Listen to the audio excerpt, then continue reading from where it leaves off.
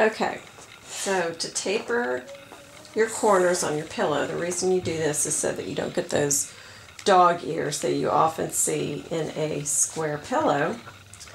So what I do is I take my ruler, this one's kind of big, and I measure in about 3/4 inches by 3/4 inches, and I put a little dot there.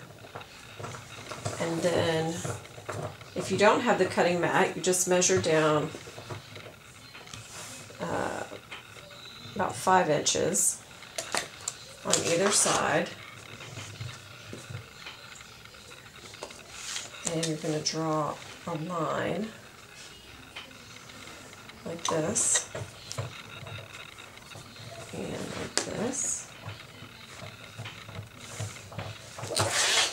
And then you're just going to cut that off. I would normally use a rotary cutter, but I'm assuming a lot of people don't have one, so you just cut it off like that. So then when you sew, you still use your normal 1/2 inch seam allowance, and you're going to come along here with your sewing machine.